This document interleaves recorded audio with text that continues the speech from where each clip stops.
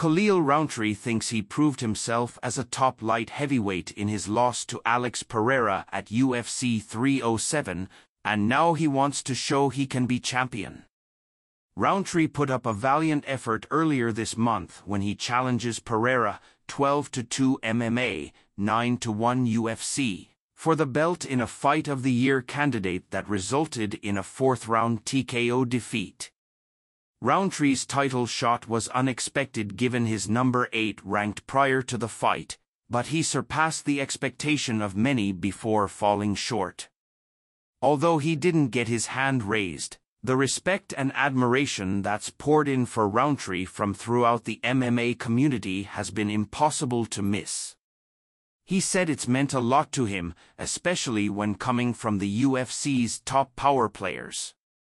"I've spoken personally with Dana White and Hunter, Campbell, and I feel like I got the steak dinner already because they were entertained," Rountree told MMA Junkie Radio. "I think for me as a partner with the UFC it's one of my biggest goals to make sure the guys at the top are pleased with what they see. After speaking with them and them being excited about the performance, they're definitely pleased. That felt like a treat in itself. As far as what's next on the fight end, I think there would be a little bit more room for me to say what I want. But that vision right now is not so clear." Rountree revealed he signed a new multi-fight UFC contract before stepping into the octagon with Pereira, and he intends to honor the whole deal.